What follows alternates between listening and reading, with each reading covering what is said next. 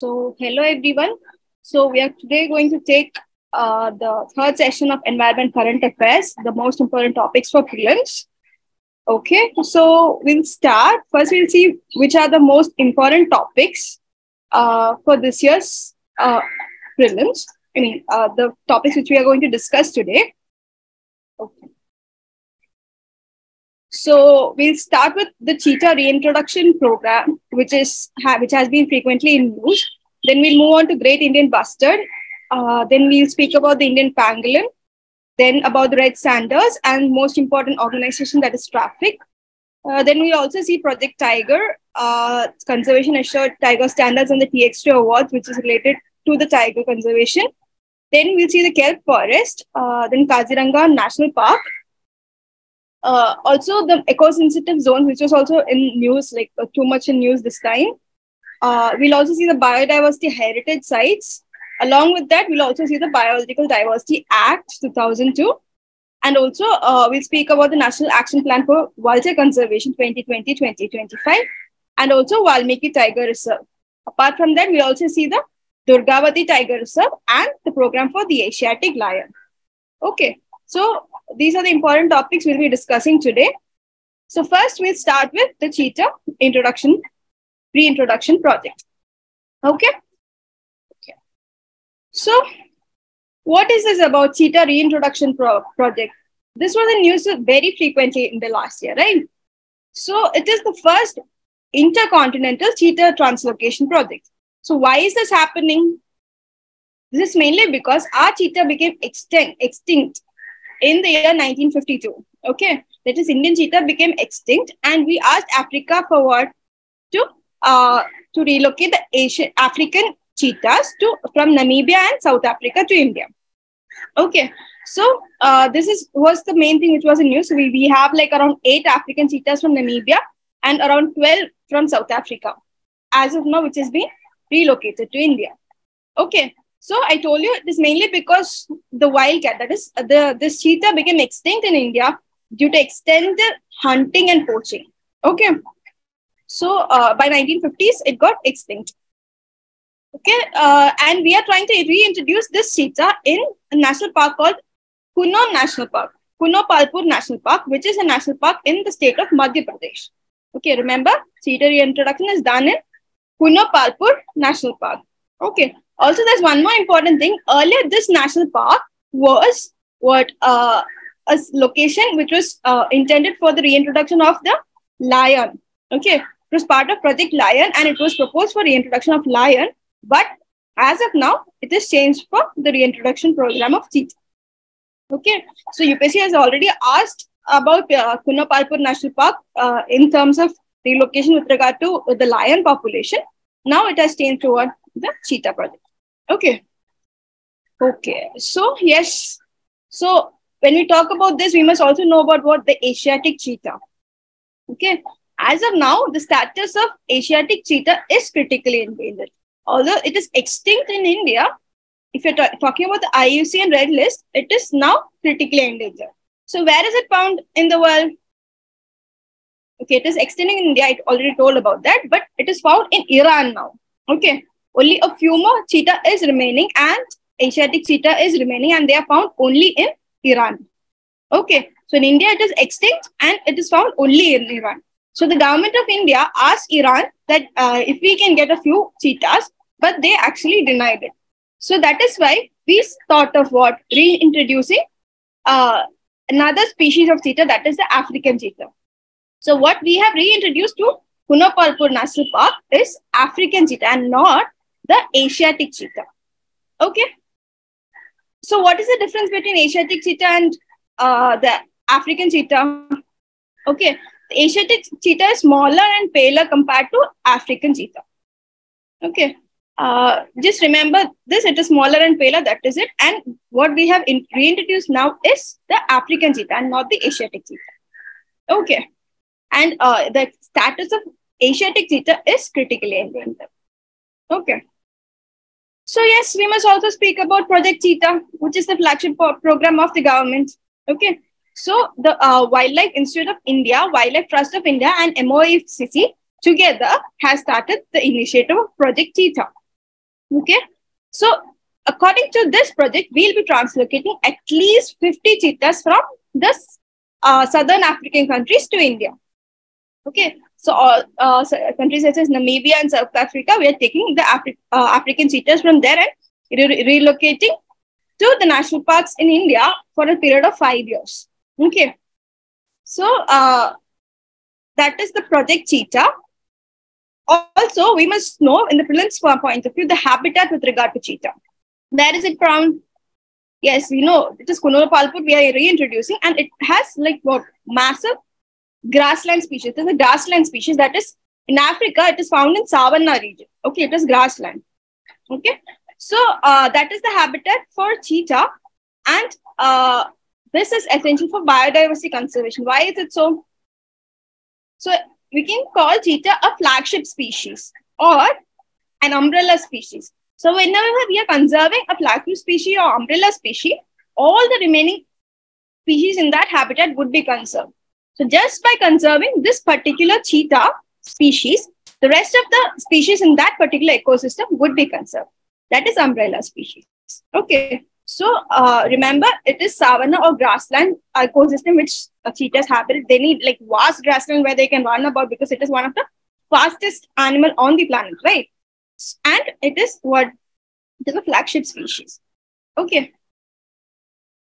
Okay. So yes, we already spoke about Kunopalpur National Park, where this cheetah is going to be reintroduced. Okay. So where is this Kunopalpur located? Yes, it is in the state of Madhya Pradesh, in between what? Aravallis and the Madhav National Park. Okay. It is actually a wildlife corridor. So what is a wildlife corridor?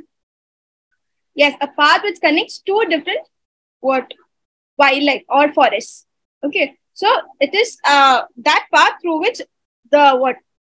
Species such as cheetah, tiger or elephants, they travel. Okay, there is a corridor. They connect between two forests. So it is actually a wildlife corridor between what Aravalli and Madhav National Park. Okay. Initially, it was what a sanctuary in 1981, and recently in 2018, it was given the status of national park. Okay. And it is also national habitat for cheetah with vast grasslands, savannas, and open woodland. So why is this grassland so significant? Yes, the prey base, that is the food for cheetah would be where found in grasslands. That is the grazing species such as deer. Okay, Nila, etc. This is the food base for what? Or prey base for the cheetah. So that is why they are introduced into the, they are usually found in the savannas or the grasslands. Okay. Yes, so that is about the cheetah. Okay.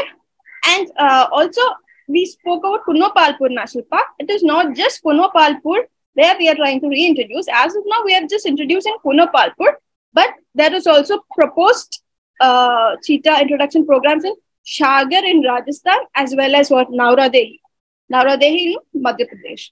Okay, these are other sites where cheetah would be reintroduced. Yeah. So when we speak about the cheetah reintroduction program, we must know about what? Yes, the Indian cheetah, the Asiatic cheetah and the African cheetah. Indian cheetah is extinct as of now. I mean, Asiatic cheetah in India is extinct, but it is only found in where? Iran, and the last population is around is less than 50, and it is the status is critically endangered. Okay, and also we must look about what? Yes, from where it is taken. It is from African countries such as Namibia and South Africa, and it is reintroduced as of now.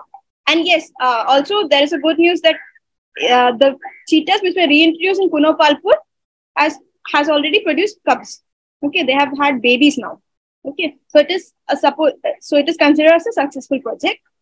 Okay, and yeah, the national park which is being reintroduced is Kunopalpur, which was initially a site for what? Project Lion. Okay, for reintroduction, it's a site for reintroduction of lion. Okay, apart from that, we must also know about the project Cheetah, okay, which is a flagship program of the government of India, and also what they are planning to translocate at least 50 cheetahs. Okay, and we also spoke about what the species of cheetah and its habitat, where it will be found, especially in grassland, and it is also a flagship species. Okay, flagship means it is a face. It is that that particular regions face. Okay, and umbrella species mean whenever it is conserved, the rest of the species in that region would be automatically conserved. Okay, another example for umbrella species or flagship species is the tiger. Okay. Okay. Then also we saw the rest of the national parks where it is being reintroduced. Okay. So we have Kunopalpur, Shagar, and Narad. Okay.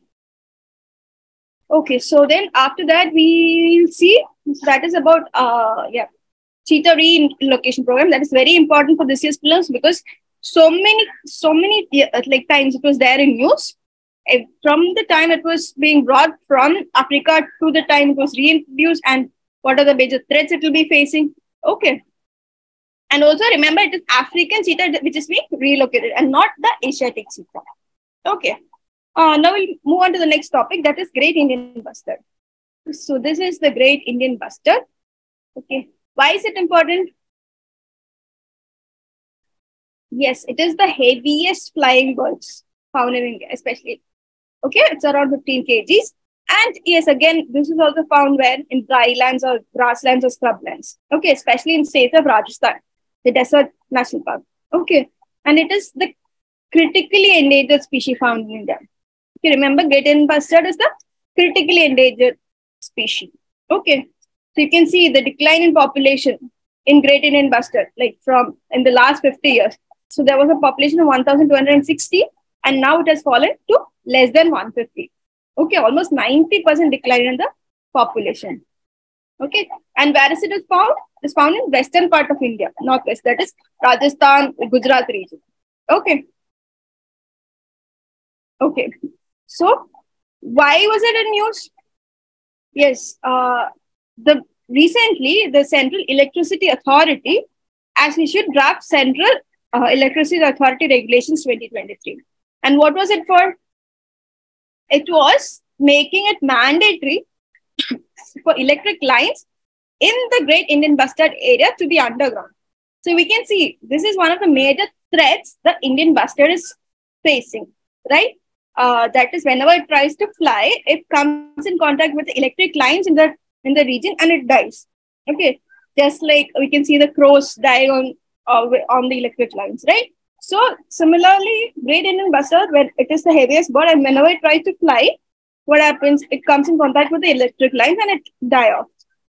Okay, so the recent guidelines of the Central Electricity Authority regulations has made it mandatory for what electric lines to be underground in Great Indian Bustard. So through that you can actually conserve the Great Indian Bustard species. Okay.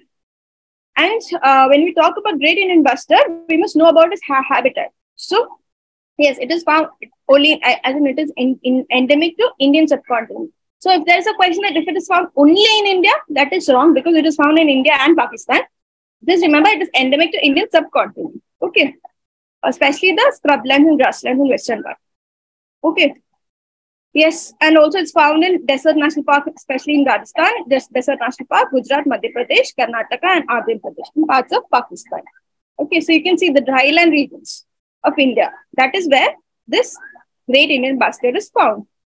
Okay, and there's also one interesting fact. Earlier, like when we got independence, initially we thought we'll make the Great Indian Bustard the national bird of India. But then later we gave up on that and we made peacock the national bird.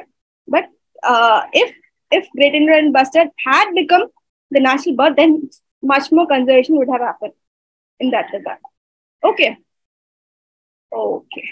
So we spoke about the habitat. Now we'll see what are the major threats. Yes, I've already told it is mainly because it collides with what? With power lines. And apart from that, also wind turbines in the region. Okay, this vast grasslands is also known for what? We can place wind turbines. So whenever it collides with that, it dies off. Okay, and also yes, the habitat, this grassland is also being depleted. That is drought and other things that is happening. Dry. Okay, so depletion of grassland, hunting is also a major reason. Okay, and also mines. Okay. Human activities such as mining, etc., also depleting the the declining is a cause for the declining population of the great Indian bustard. Okay, so main reason is the collision with the power lines and turbine, and also depletion of grasslands, hunting, and the other human activities. Okay, so we spoke about the habitats and the threats of the great Indian bustard. So what are the initiatives that government has taken upon? Yes, that is a project, Great Indian Bustard, which was started by the Rajasthan government in order to conserve this species. It's actually the national bird of Rajasthan, state bird of Rajasthan, and also it's locally called Godavan. Okay, so whenever you hear the name Godavan, remember which species is that? It is the Great Indian Bustard. Okay, yes. Then there is also another initiative similar in order to reduce its contact with the electric line. It is the firefly bird diverters. So what is this firefly bird diverters? Yes. So they actually were installing flaps, that be colored flaps on the power line. Okay. So whenever there is an electric line going above the bustard area, they install flaps. Okay, and they act as reflectors. So okay, whenever the great Indian bustards fly through that area from around 50 meters distance, they can see this reflectors. Okay, and they can change their path to avoid collision. So that is the basic principle of what firefly diverters. Okay, so you can see it here. See, so there is different colors like fluorescent green, red, etc. So whenever the bustards fly, they see this, the light gets reflected from here, and they see it, and then they change their path. That is the basic objective. To some extent, this is effective, but underground electric lines will be much more better. Okay. So these are the conservation measures that the government is taking about with regard to what? The Great Indian Bustard. Okay, so remember, Great Indian Bustard is the critically endangered species, of India. This is also a favorite topic of UPSC. It has frequently asked about Great Indian Bustard. Okay, its region, that is, it is found where in the Desert National Park, and also where another thing about it is that it is found in it is native, so endemic to Indian subcontinent, found in regions of West India and Pakistan. Okay, and the conservation initiatives of Great Indian Bustard is mainly what? There is a project, Great Indian Bustard. Apart from that, there is also what the regulations that the electricity authority has passed to make it mandatory. The electric lines would be below the ground. Also, there is firefly diverters. Okay. Okay, so that is it about what the Great Indian Bustards. Now we'll see another species which was in use, that is Indian pangolin. So what is pangolin? It's also called pangolin. Okay. So it is actually a species found in India and China and the south and southeast part of Asia. Okay, and this Traffic and WWF India has recently brought out a publication titled Indian's Pangolin Buried in Illegal Wildlife Trade. Okay, so that is why this was in news, because this is one species which has high rate of illegal wildlife trade. Okay, but also it is one of the most neglected species. So what is it basically? It is an ant-eater. Pangolin is an ant-eater. Okay, and it has a lot of scales. So basically two types of pangolin is found in India. That is Indian pangolin and Chinese pangolin.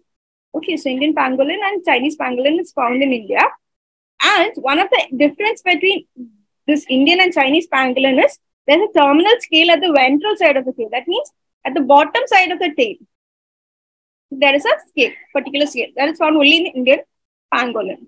Okay, that is the difference between Chinese and Indian pangolin. And another interesting fact of pangolin is that it has a long tongue, that is long sticky tongue. Okay, which is longer than its body.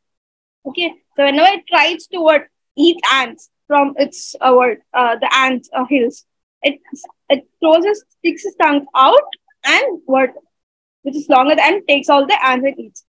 Okay, ants, insect, whatever it is. So it's mainly an ant-eater. Okay, remember it is an anteater. It is what two species are found, Indian pangolin and Chinese pangolin, and the difference between the both. And it has a tongue which is longer than its what body. And what are the conservation issues? Yes, it is Schedule 1 of the Wildlife Protection Act 1972, and in IUCN it is endangered. Okay, remember it's only endangered, not critically endangered. Okay, and the major threats that it is facing in India is hunting and poaching, especially for what consumption. Okay, it is a species with high medicinal value, and that is why hunting and poaching is done. And in Southeast Asia, especially countries like China and Vietnam, it is used as meat, and also its scale has high value. Okay, so it is posed for its meat and also for what medicinal purposes. Okay, and it is one of the most trafficked wildlife species in the world, and there has been what declines from 50 to 80%. Okay, so much decline has happened just because of what illegal wildlife trade. Okay, and the source regions, that is where it is what the trade starts from, is India and Pakistan.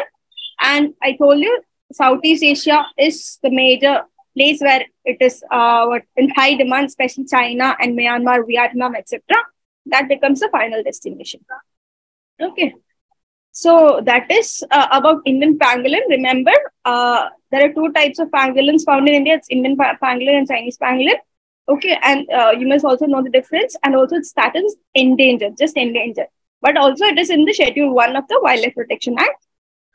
Okay, and it is one of the most illegally trafficked species. There is decline in population, and also in countries such as the source region is India and Pakistan, and destination is Southeast Asian countries, where it is used for what? Mainly as its meat is consumed, its scale is also traded. Apart from that, it is used for medicinal purposes. Okay. So that is about pangolin. Now we'll move on to another species, that is red sanders. Okay. It's also called Rakta Jandanam. The red sanders is commonly known as Rakta Jandanam in India. Okay. So why is it in news? Yes, again, traffic has produced a fact sheet about the illegal trade of red sanders. Also, site has recorded at least 28 incidents of red sander confiscation and seizure. Okay. It has been a species that is highly being exported from India. So red sanders is called Rakta Jandan. Okay. Both traffic and sites has recorded illegal trafficking of this species. Okay. And why is it, from where is it actually captured? I mean, it is, where is the source region of this red sanders? Regions of Andhra Pradesh. Okay. That is Chittoor, Kadapa, Nellore and Kurnool. Okay. These are the major spots where this red sanders is found, and from here smuggling and illegal logging is predominant. Okay. Yes, and then again China. China is the largest importer of this red sanders or Rakta Jandan, and apart from that, Hong Kong and Singapore also is importing a huge amount of red sanders. So remember, China is again the destination of red sanders, followed by Hong Kong and Singapore. And this traffic has called for declaring this region, that is red sanders region, in high conservation areas. Okay, so it is actually an endemic species found only in India. Okay, and traffic has declared asking to declare this region as high conservation areas where this red sanders is found. Okay. So we must know about red sanders. So we saw that this is very much threatened species, illegally trafficked species. So what is this red sanders? Okay, it is actually a tree which is found only in where it is endemic to tropical dry deciduous forests. Remember, this endemic to where? Tropical dry deciduous forest. And where is this tropical dry deciduous forest found?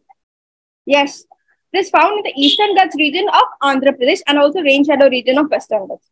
So it's not just Andhra Pradesh, it's also found in Karnataka, some parts of Karnataka. So especially the eastern dry deciduous regions. Okay. It's also called Yerra Chandanam or Rakta Chandanam. Okay.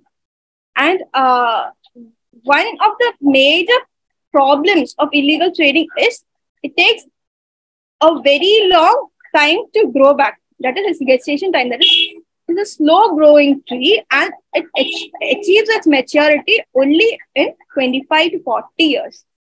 Okay. So whenever we cut down a tree, it takes around 25 to 40 years for another tree to grow. And like whenever the people cut down the tree, they never intend to what planted back. So it is very a big problem. Okay. So that is the problem. And also one more interesting fact of this red sanders is it is resistant to drought and fire hardy. Okay. So since it's fire hardy, it is also used as what? For furnitures. Okay, it's very hard wood and it is resistant to drought. It's found where in the tropical dry deciduous forests, not the deciduous, dry deciduous forests. Okay, and it takes a very long time for wood to attain maturity.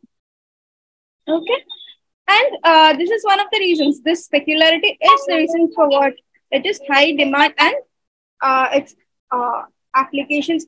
Okay, so yes, it is illegally logged and harvested in many parts. Okay, and it is of high demand both not only in international market but also in the domestic market, mainly for its therapeutic properties. Okay, this color, red color. Okay, it is used in cosmetics, medicinal products, and also I told you in furnitures. Okay, woodcraft, etc. Apart from that, it is also used for what? Coloring agent in textiles and for medicines. Okay, so mainly it's used in cosmetics, medicines, and also what? Furnitures and textiles. Gives a red hue.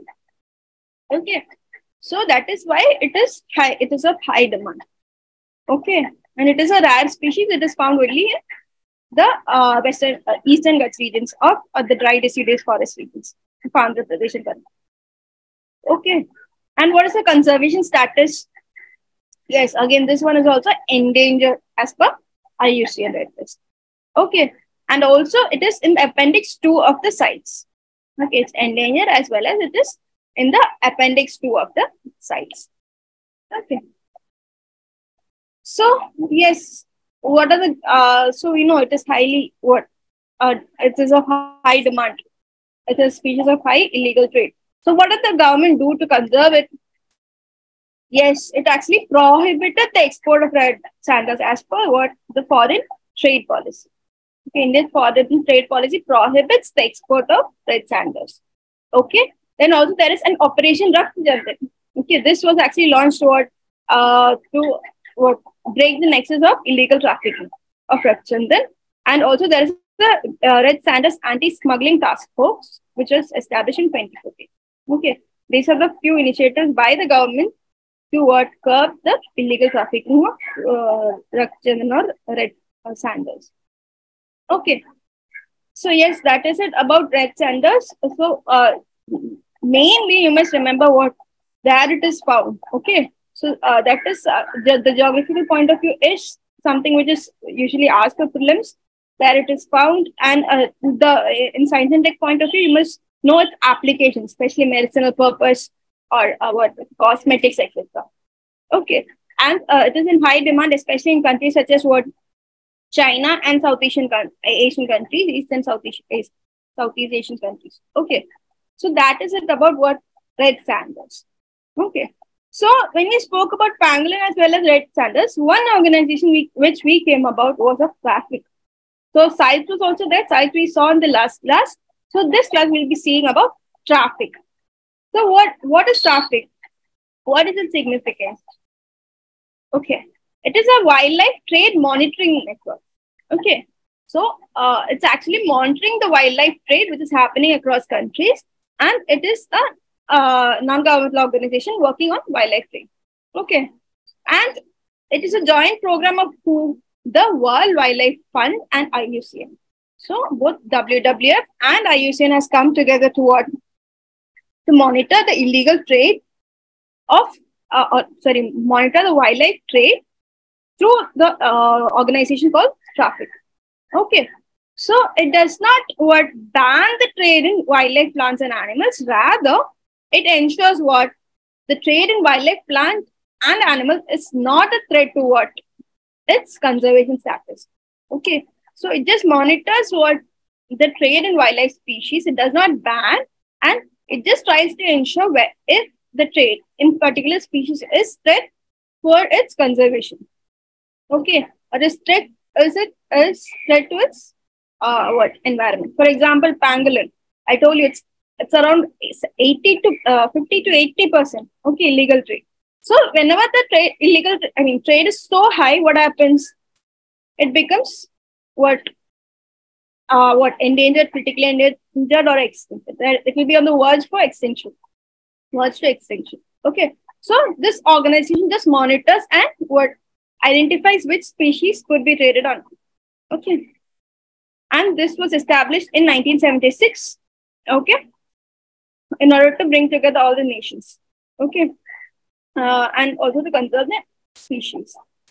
Okay. Both wildlife, animals, and plants. Okay. So you must remember, yes, illegal wildlife trade is one of the main reasons why many species are becoming endangered. For example, one-horned rhino was threatened by because of its high demand for its one horn, that horn, right? Tigers are becoming endangered for it is traded for its skin, its tooth, etc. Right? So the demand of the wildlife species, that is illegal trade which is happening, that is why many species are becoming endangered or extinct. Okay. So recently, the traffic has launched a Wanted Alive series. So what is this Wanted Alive series? Yes, the 4 big cats in India, that is tiger, leopard, snow leopard, and clouded leopard. Okay. This is of high demand in the illegal trade market, and this traffic has started a campaign, Wanted Alive, in order to ensure that the trade in these species are not happening. Okay. To create awareness that these are what threatened species, endangered species, and in order to reduce what the illegal trade happening. So there is a Wanted Alive series. So if in films, you basically asking a question, what is Wanted Alive series? The organization which is Wanted Alive series campaign is a part of is traffic. Okay, and the species is the 4 big cats, that is tiger, leopard, snow leopard, and cloud. Remember 3 leopard species: leopard, snow leopard, cloud leopard. Apart from that, there's tiger. There's no lion or other big cats. Only these 4 are there. Okay, Wanted Alive series. Okay, also when we speak about traffic, one important organization you must remember is SAVAN. That is South Asia's Wildlife Enforcement Network. Okay, so this is a organization formed in of all the South Asian countries as a part of traffic. So in order to conserve illegal trafficking in the species in the South Asian region. Okay, remember South Asian Wildlife Enforcement Network, which is a part of traffic. Okay, so if you're talking about SAVAN, yes, this was formed in Bhutan. Okay, it is an intergovernmental organization which is established in Bhutan. Okay, in 2011, and the main the main aim is to collaborate and cooperate to fight wildlife crime. Okay, remember it is part of traffic. SAVAN is part of traffic, and it is an organization of South Asian countries in order to fight wildlife crime or illegal trafficking of wildlife species. Okay, so yes, that is it about traffic. So whenever we speak about traffic, you must remember the organization which it is part of. Okay, and why it was formed. Okay, in order to curb the illegal trafficking of wildlife species. It monitors the species. Okay, it doesn't ban any trade as such, but it monitors and ensures that the illegal trading of certain species, if beyond an extent, could damage the environment, or it ensures the conservation of nature. Apart from that, you must remember about SAVAN also. Okay, which is a part of traffic. Okay, so that is it about traffic. Okay, now we'll speak about Project Tiger. Yes, this is one of the famous and flagship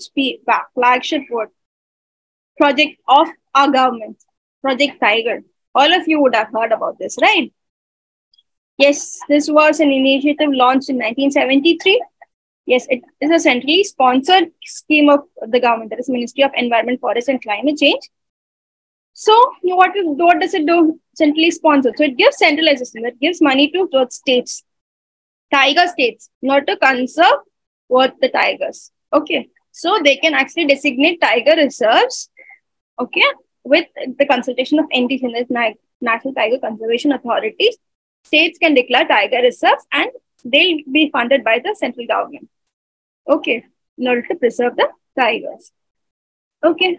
So it actually works on, this tiger reserves actually works on the strategy of core buffer. Okay, so there'll be a core area and around that there is a buffer area. Okay, so what is this core buffer actually?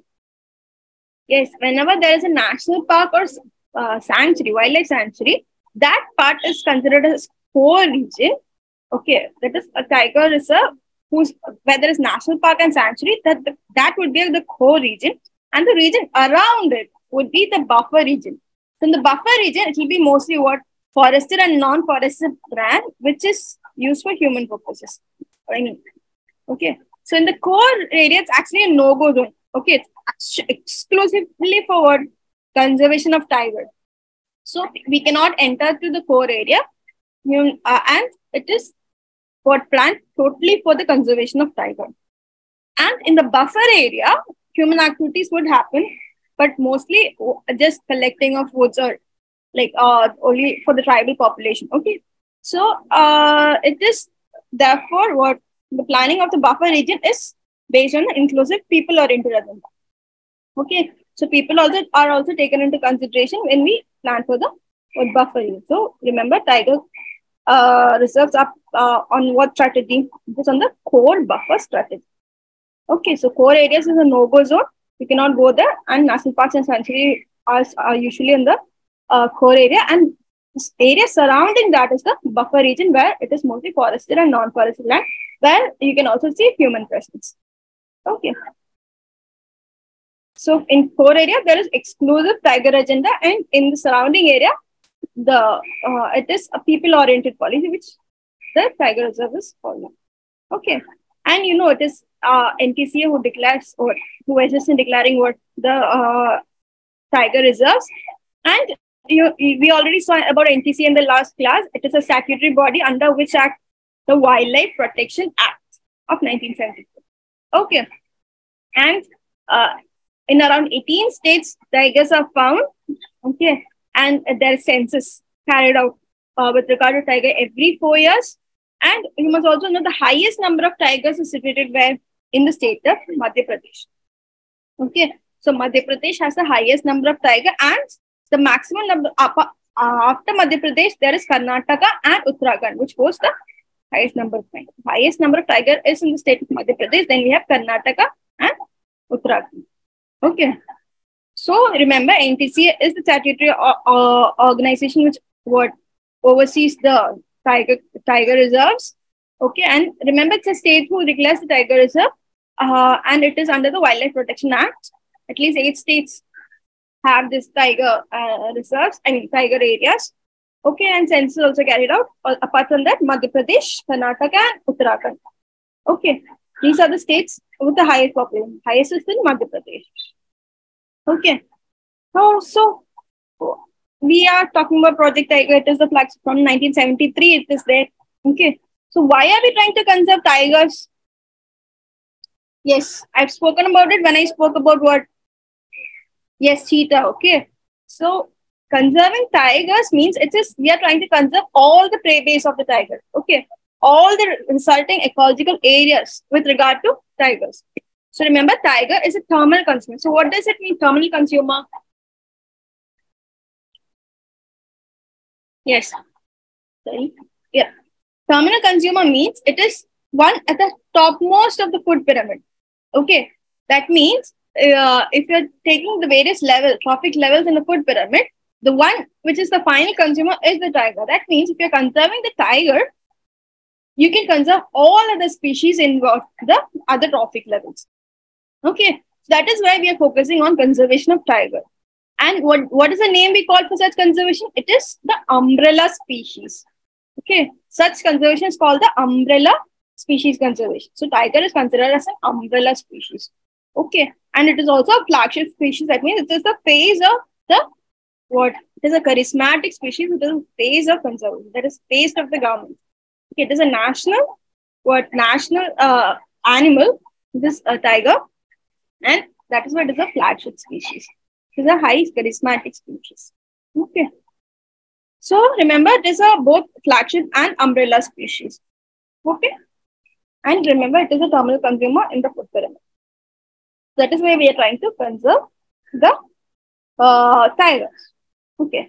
So whenever we are talking about what conservation of tiger, one important organization you must be familiar about is the Global Tiger Forum.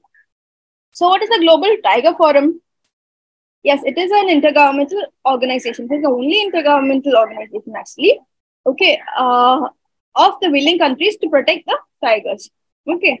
So there are 13 tiger range countries, of which 7 are part of this Global Tiger Forum. So remember, the countries are Bangladesh, Bhutan, Cambodia, India, Myanmar, Nepal, and Vietnam. So an easy way to remember is remember BBIN. That is BBIN. You know the BBIN corridor. Okay, remember BBIN. That means Bangladesh, Bhutan, India, Nepal. Along with that, we have Cambodia, Myanmar, and Vietnam. So BBIN plus Cambodia, Myanmar, and Vietnam. Okay. So these are the countries, 7 countries in the tiger range, which are part of the Global Tiger Forum. So remember BBIN plus Cambodia, Myanmar, and Vietnam. Apart from that, what we have UK. UK is a non-tiger race country, which is also part of the Global Tiger Forum. So if there's a question that the members of the Global Tiger Forum is only from the 13 tiger age countries, that is actually a wrong statement. So you have UK, which is also not a non-tiger age country. Okay. So remember the members. Okay. Then these are the 13 tiger age countries which we spoke of. Okay. In that we have BBIN, that's Bangladesh, Bhutan, Nepal, and in India and Nepal, and who? Yes, Myanmar, Cambodia, and Vietnam. Okay. So then there's next organization, that is Global Tiger Initiative. So when we spoke, Global Tiger Initiative launched, there's another initiative by intergovernmental organization.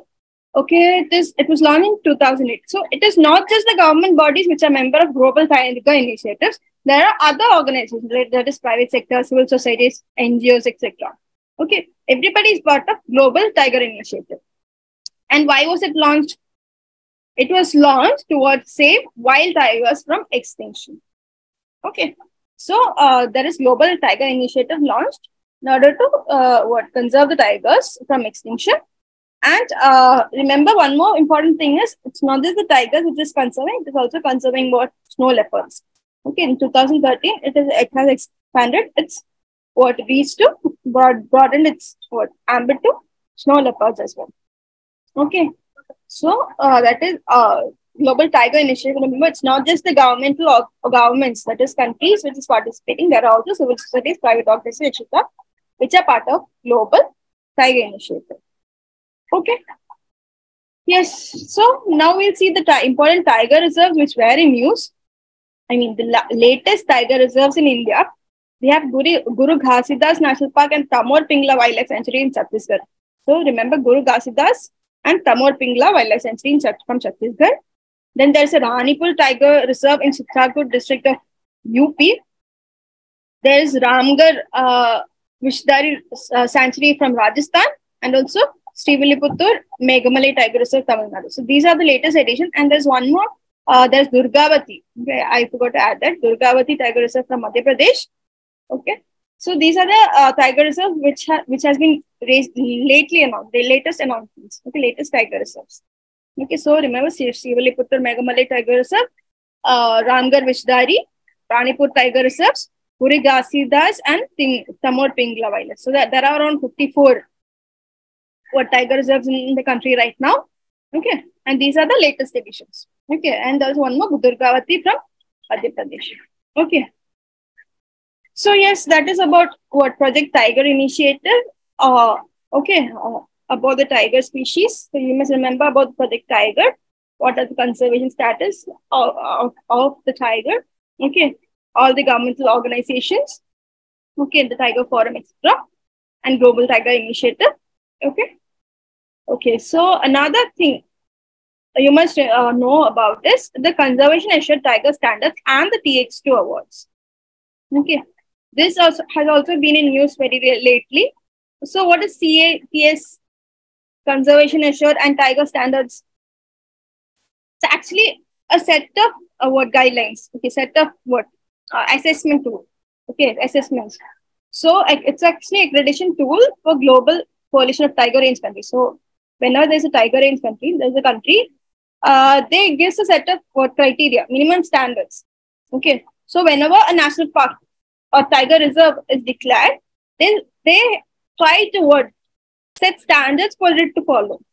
Okay, so if there's a tiger reserve, they must what if they're trying to ensure the conservation of tiger, they have to have these standards. They should meet these standards set by CATS. That is basically CATS. They are actually providing a set of criteria. Okay. If they follow the set of criteria, then they can ensure that the tiger in that particular national park or tiger reserve would be conserved. Okay. So that is CATS. So it's actually an accreditation tool.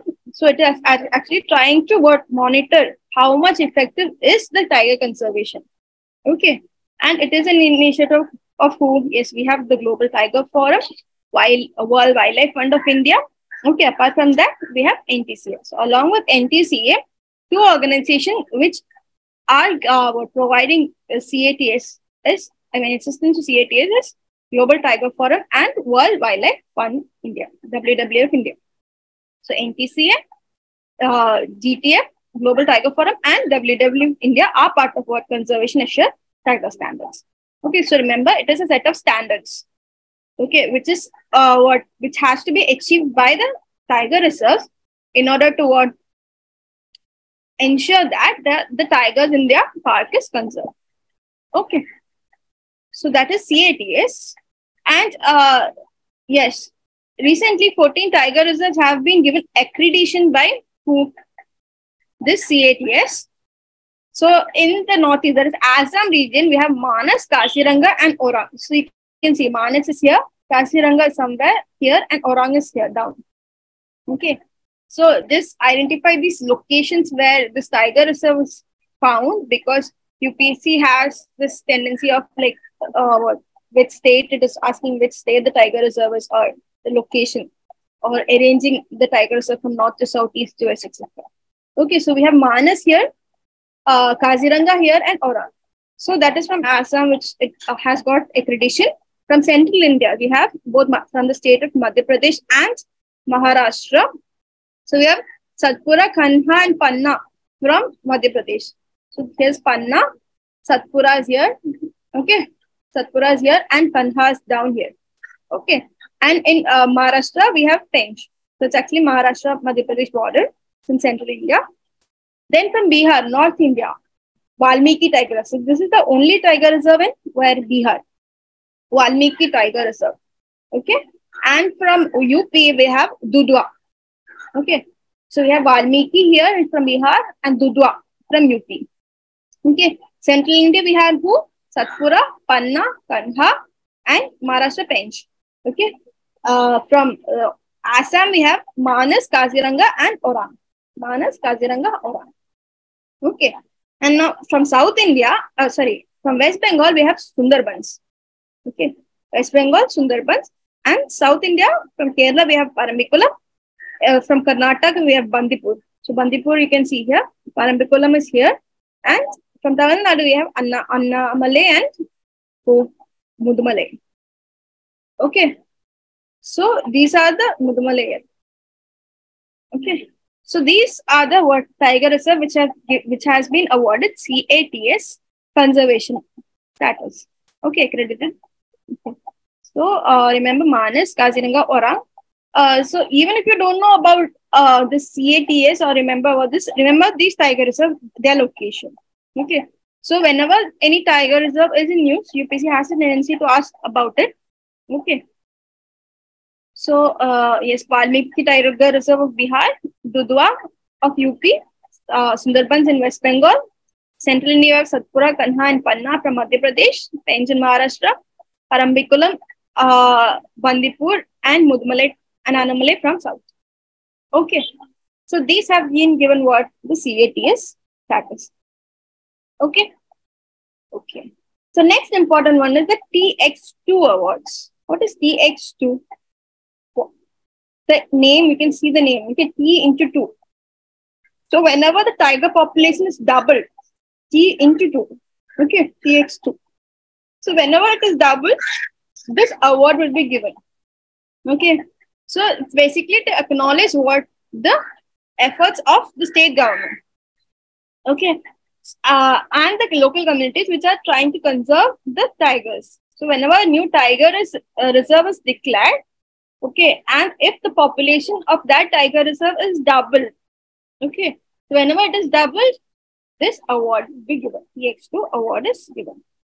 And who would be giving it?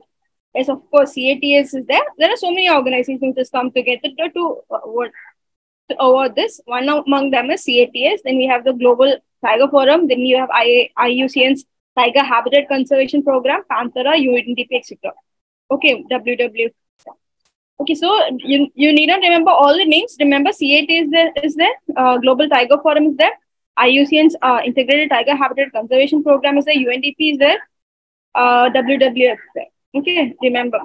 Just remember there are so many organizations which has come together to award what TX2 awards. Okay. And also why is it given?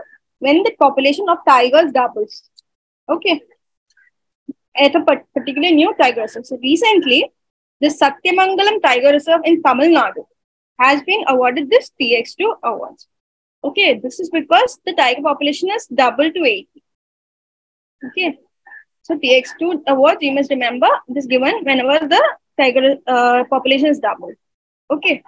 And recently, Satyamangalam Tiger Reserve of Tamil Nadu has been given. Apart from that, there's one national park from Nepal, but that is Bardia National Park, which has also been awarded this TX2 awards.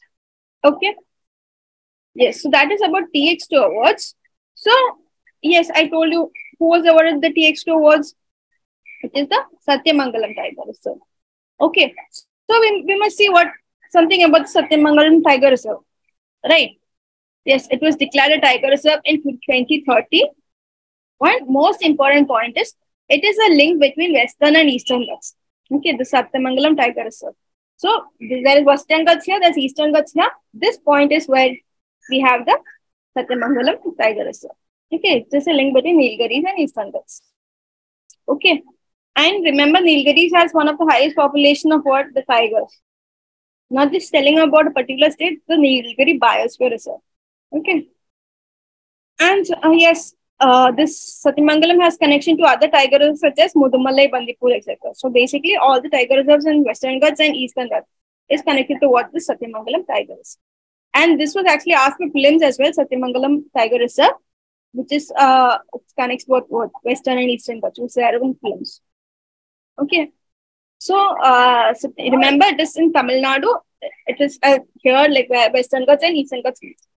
Okay, that is Satyamangalam Tiger Reserve. Okay, so that is it about tigers. So we spoke about what the Project Tiger Initiative, right? Then also about what yes, the CATS and what the TX2 awards. Apart from that, what did we talk about? Yes, the Global Tiger Forum and the Global Tiger Initiative. Remember, Global Tiger Forum has 7 members from the 13 tiger range countries. Apart from that, we have UK also as the member, right? Then what did we talk about? We also spoke about the Global Tiger Initiative, which has not just the government but also civil societies and other organizations. It is not this tiger it is trying to conserve, it also conserve the snow leopard, right? And whenever tiger reserve is declared, we have who? Yes, the NTCA. The state government is declaring tiger reserve on the recommendation of NTCA, and also it works on the strategy of the core buffer strategy. Okay, so in the core area, we have national parks and sanctuaries where the planning is done exclusively for tigers and it is a no-go zone. Okay, you cannot go there. Okay, and on the buffer area, that is the area surrounding the core, we have what? The yes, forested and non-forested area where planning is done for what? Along with tiger, it's also done for people in that area. There is a people-oriented policy in that buffer zone. Okay. So remember the latest TX2 award is given to which one? Satyamangalam Tiger Reserve. Okay. And also remember all the other accredited tiger reserves by the CATS awards. Okay. So yes, that is it about tiger. Now we'll see about the kelp forest. This is also one area which you guys have already asked for films. Kelp forest. So what are these kelp forests? Okay, it's actually underwater ecosystem. Okay. So recently there has been study that this kelp forest has been declining, especially due to climate change. So this is one of the species that is highly impacted by what? Climate change. Okay. So it is actually underwater ecosystem and it is also found where in shallow waters. Okay. It is found near coastlines or okay, in the continental shelf region. Okay. So it's actually a large brown algae. Okay. So remember, it cannot live in deep waters. It has to live in shallow waters. Mainly why? Yes, it has to grow up. Okay, it has to grow up to the surface in order to what attach it to the it has to get what? Sunlight. Okay. So there are two conditions for it to grow. On the bottom there should be seafloor. On the top there should be what? Sunlight. So it can grow only where near the shore, where the water level is very low. That is continental shelf region. Okay. And remember, it is a brown algae. Large brown algae. Okay. It is underwater ecosystem. Also, it needs what? Clear water. Okay. So it is near the coastal area. It grows and the water should be shallow and also there should be clear water. Okay. So one term which we call for kelp forest is what? The foundation species. Another example for foundation species is what? The coral reefs, right? So why is kelp called the foundation species? Yes, a lot of other species are dependent on it. Okay. So that means there are so many fish or other algae or other like diatoms, etc., which are dependent on what? On these kelp forests. Okay. So it actually gives a habitat to so many other species. Okay, invertebrates, fish, algae, etc. Okay, so that is kelp forest. So you can see the picture here. So you would have seen this, like, yeah. So there's on top there is sunlight. So on the bottom it is attached to what? The ground, on the sea ground. So this is actually a kelp forest. And whenever there is kelp forest, or you would have seen this in the movie, right? What is it? Avatar waters. You would have seen these plants. Okay. So yeah. So it is found near the shore. Remember, near the coast. Okay. And it needs what? Clear water, and also it needs sunlight. Okay. So it is mainly found in the continental shelf region. Okay. So why is it significant? So we spoke about continental kelp forest so much. So there should be some importance, right? Yes, I told you it is a foundation species. That means it is a food source for variety of marine creatures. Okay. A lot of fish, invertebrates, etc. depend on this kelp forest. Okay. And also it has a lot of the nooks and crannies. That is so many regions where fish can reside, like it can like hide out or something like that. Can live there. Okay. It can create a home there. So it has a habitat. It is a habitat for so many species. Okay. Apart from that, it acts as a shelter for coastline. So whenever there is cyclone or storms, okay, if there is kelp forest near the shore, it acts as a shelter. Okay, it actually reduces the impact of what? The storms. And another big thing is that it actually what takes in carbon. It sequesters carbon. It acts as a carbon sink. Right. Ocean is one of the greatest absorbers of what the carbon dioxide from the atmosphere, and that is why ocean acidification has happened. And if there's kelp forest, what happens? Takes up much of the carbon. Okay, so it acts as a carbon sink. Remember, it is an important food source. That is, it is a foundation species. It is what gives a lot of food for so many species, which are what in sync with in living in the kelp forest. It gives a habitat for so many species, and also it shelters coastline from storms, and also sequesters what carbon. Okay, that is kelp forest. Remember, it's a brown algae. It needs shallow waters. Okay, it has to rise up to the surface, right? Needs sunlight. Okay, and it also needs clean water. That is it about what kelp forest. Now, an important national park we'll be seeing is the Kaziranga National Park. Okay, so whenever you hear the name Kaziranga, you must remember which species. Yes, the one-horned rhino. And where is this Kaziranga located? It is in Assam. So remember, whenever you hear the name Kaziranga, you must remember two things. It is in Assam, and it is in where? It is important for one-horned rhino. Okay. Okay. Now we'll see what is Kaziranga National Park, about Kaziranga National Park. Okay, remember it is at the edge of the Eastern Himalayan biodiversity hotspot. That is, in Assam district of Golaghat and Nagaon districts. Okay. And remember, Brahmaputra is passing through this park, and it lies in the north of this Kaziranga National Park. Okay. So Kaziranga National Park is there. On the north, we have what? Brahmaputra, and the south, we have Karbi Anglong Hills. Okay, remember Karbi Anglong Hills is in the south of Kaziranga, and on top, we have what? On top, we have Brahmaputra. So Brahmaputra is flowing like this. Then we have the Kaziranga National Park, and on the bottom, we have what? The Karbi Anglong Hills. Okay. And remember, it is also UNESCO World Heritage Site and the Tiger Reserve. Okay. So, Kaziranga is a tiger reserve as well. Apart from that, we have the biggest population of one-horned rhinos here. Okay.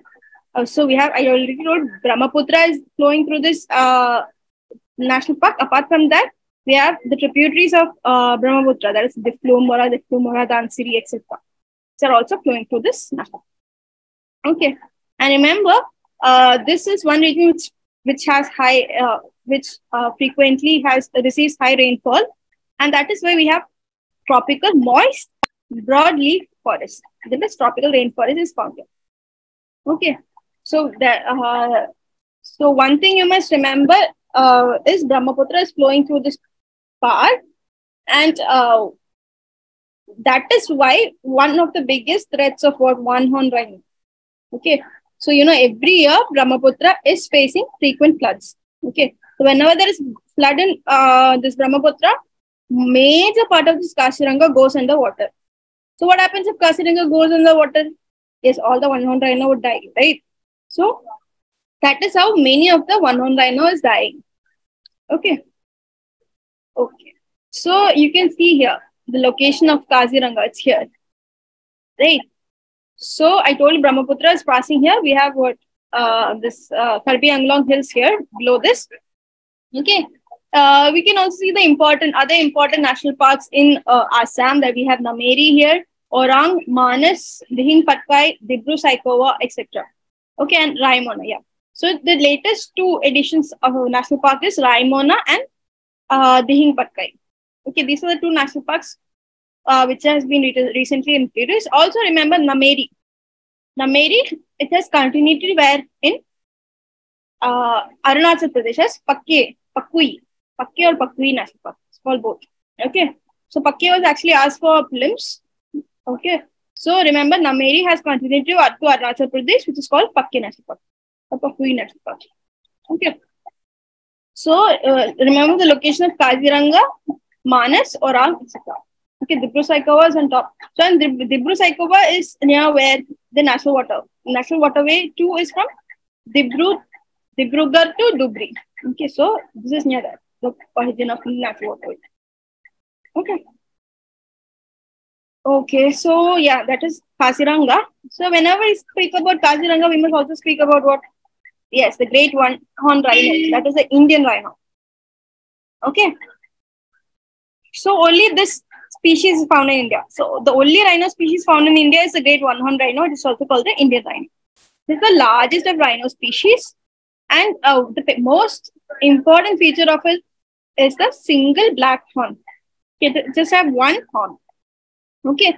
Apart from that, there's a gray brown hide within the skin folds. Okay, that means there's layers like that.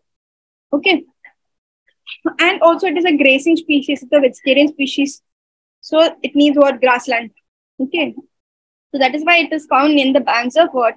The Brahmaputra. Okay.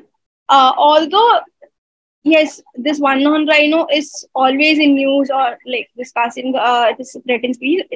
According to IUCN, its status is just vulnerable.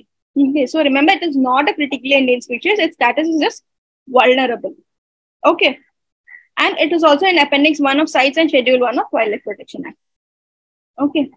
So that is great. One-horned rhino, remember, its status is just vulnerable. It needs vast grasslands. That means it's a grazing species. Okay. And remember its peculiarity. And it is the only rhino species found in India. Okay.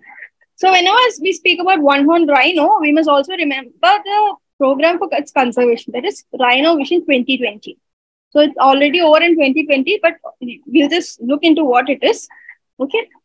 It is a flagship program to conserve this rhino. It started in 2005. Okay. And the aim was to what? Create a population of at least 3,000 species. Okay. In Assam by the year 2020. So for that, they were trying to relocate or translocate the thick populated Kaziranga and Papithora. They're taking rhino from the Kaziranga and placing into other national parks such as Orang, Manas, Burachapori, Dibru Saikova, etc. Okay. So, yes, they were trying to translocate the rhinos from the highly populated Kaziranga National Park. Okay. And who started this? Yes, obviously, Assam government who did there, Assam Forest Department is there. Then there is International Rhino Foundation. Then there is WWF India. Okay, and apart from that, there is also Borderland Territorial Council. Okay. So, Indian Rhino Vision. And remember, this is one of the most successful programs. So, by 2020, we could actually, the population actually increased for around 2,900 or something. That is around 3,000. Okay. And remember, but the only problem was that although there were 7 national parks which were intended to translocate the rhinos, only 4 had what? Only 4 had this rhino species. Okay. It was successful only in 4. Okay. And Manas National Park regained its National World Heritage status in 2011 just because of this program. Okay. And also, there has been decline in poaching in the years 2018 and 19 of one-horned rhinos.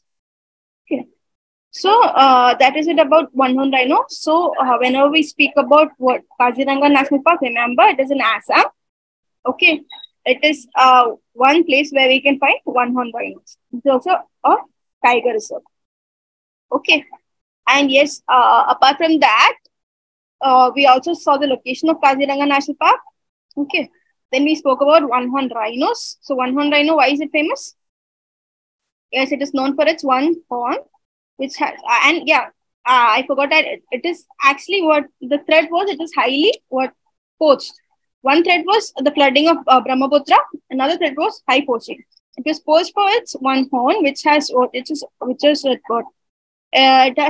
was known for its aphrodisiac properties. Okay, and it has high medicinal value. So that is why it was poached. Okay. And yes, there was an India Rhino Vision program. Okay.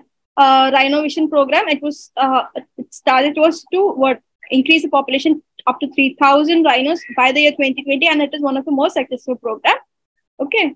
We have actually achieved 3,000 rhinos by translocating to other national parks in and around where Assam. Okay. Yes, and Manas National Park also we saw. Okay. Yes, so that is it about Kaziranga and the rhinos. Okay, remember it's rhinos about IUCN status is vulnerable. Okay, don't forget that. Okay. Okay, now we'll see about the eco-sensitive zones. So what are the eco-sensitive zones? Yes, this was also very much in news. Okay, last year especially, because there was Supreme Court verdict.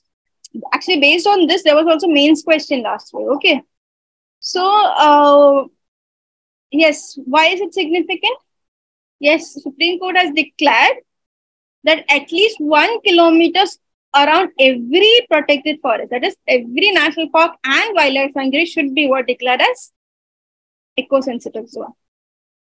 Okay, so Supreme Court has what mandatorily confirmed, mandatorily asked to what declare every region at least 1 kilometer around what national parks and wildlife sanctuaries as what eco-sensitive zone. Okay, at least 1 kilometer. Okay, and like it's not like what is already existing. If there is like 10 kilometers around national park which is already existing as ecosystem, it should need not be reduced to one. That is not the case. Which though all those national parks and wildlife sanctuary which does not have an area of at least 1 kilometers should declare at least 1 kilometer. Okay, already existing ones should not be changed. Okay, so that was the verdict of the Supreme Court. Okay, so we'll see what eco-sensitive zones are. Okay, so yes, we know it's actually a buffer zone around national parks and wildlife sanctuaries. What is the problem? Yes, there'll be a lot of species inside the national parks and wildlife sanctuaries, right? They try to come out. They just walk out of the national park. So whenever they walk out, there should be a buffer zone up to which they can go, right? So that there is no man-animal conflict. Okay. So if there is somebody in the buffer zone, what happens? Yes, there's high probability that either they'll try to kill the species, or what happens? The species, that is, there's a tiger or there's a leopard, they try to kill human beings. So there's high chance of conflict. So any region around this national park should be declared as what eco-sensitive zone. So it's actually ecological fragile areas around this national parks or wildlife sanctuaries. Okay, protected areas. And it is notified by who? The MOEFCC. Okay, this acts as a shock absorber. Okay. Yes. And here, so I told you as a transition region. So whenever there is highly populated species within the core area, it acts as a shock absorber so that there is a transition from this core to the regions where human habitat. Okay. So it's a transition zone. And remember, it is not mentioned in the Environmental Protection Act. Okay, this term eco-sensitive zone is not mentioned in the act. Okay. So earlier it was said that it can go up to 10 kilometers. Eco-sensitive zones can be declared up to at least 10 kilometers according to Wildlife Conservation Strategy 2002. So now Supreme Court has asked to declare at least 1 kilometer, but earlier it was like at least 10 kilometers could be declared. It can go up to, and if it is like highly sensitive areas, that is where there is high population of endangered species, then it can go beyond 10 kilometers. Okay. So remember, it is the fragile area around the national parks or wildlife sanctuaries. Okay.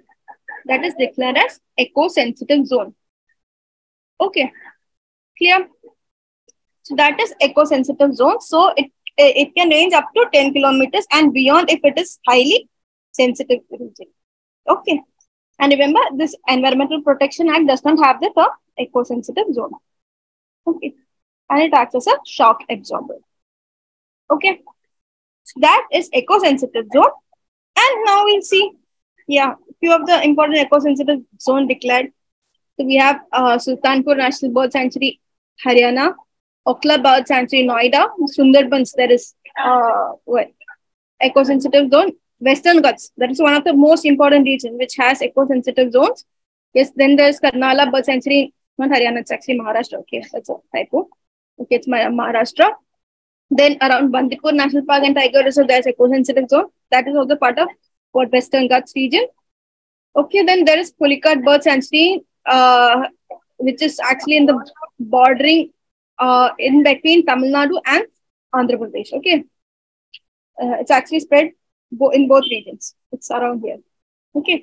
So these are the few ecological sensitive zones. Okay. Yeah. Okay. So, and also two organizations you must know about whenever we speak about ecological sensitive zone is, I mean, not organization, the reports, the committees. Okay. There was a Madhav Gadgil committee and Kastur Rangan committee. So these two committees are very important whenever we speak about what eco-sensitive zones. So Madhav Gadgil committee was initially formed to study the region which has to be declared as eco-sensitive zone in the Western Ghats region. Okay. So Madhav Gadgil committee was formed, constituted mainly what to declare the eco-sensitive regions of Western Ghats region. Okay. So this committee actually recommended that at least 64% of the Western Ghats region, almost whole of the Western Ghats, okay, majority part should be declared as what? Eco-sensitive zone. But what was the problem? If so much area is declared, obviously all the people residing there would protest. That means the government started protesting, especially government of Kerala, Karnataka, etc. Because this region, Western Ghats region, it's not just the species that reside there. There are also known for its plantations. Okay, plantation agriculture is known in this region, Western Ghats region, especially in Kerala and Karnataka. We have coffee plantation, we have rubber plantation, etc. Okay, so all the people who are dependent on these cultivations started protesting, and what? Invariantly, the government also started protesting. Okay, to reduce this percentage, they cannot declare, and also like there are so many people who are also habitating in what the Western Ghats region. So another committee was formed in order to look into this Madhav Gadgil committee. This Kastur Rangan committee was formed. Okay, so what are the Kastur Rangan committees saying? Yes, this person Madhav Gadgil told at least 64% of the region. This person Kastur Rangan told what? No, so much area should not be declared. You can reduce it to 37. Only 37% need to be declared. Okay, so that will cover at least 123 revenue villages. Okay, but remember, both these committees has not been followed. That is, not even 37% has been declared as eco-sensitive zone as of now. Okay, and this was mainly in news, especially when the floods happened. Like there was frequent landslides and floods in Kerala, in Karnataka region. Okay, so when this happened, like in the last few years, this committee reports again was in news. Okay, so whenever we speak about eco-sensitive zones in the Western Ghats region, two reports you must remember is Madhav Gadgil committee report and the Kastur Rangan committee report. Okay, even if this is not as per prelims, you can use these for what mains. Okay. So that is it about what eco-sensitive zones. Okay. So recently, remember there was a Supreme Court verdict that at least 1 kilometer around all protected areas, that is national parks and wildlife sanctuary, should be declared as what? Eco-sensitive zones. Clear? Okay. Now we'll move on to the next topic, that is biodiversity heritage sites. This was also in news. Okay. So what is biodiversity heritage sites? Yeah, the name itself suggests, right? Yes, it is a highly ecologically fragile ecosystems. That is, it is high biodiversity. Okay. And it is also a heritage site.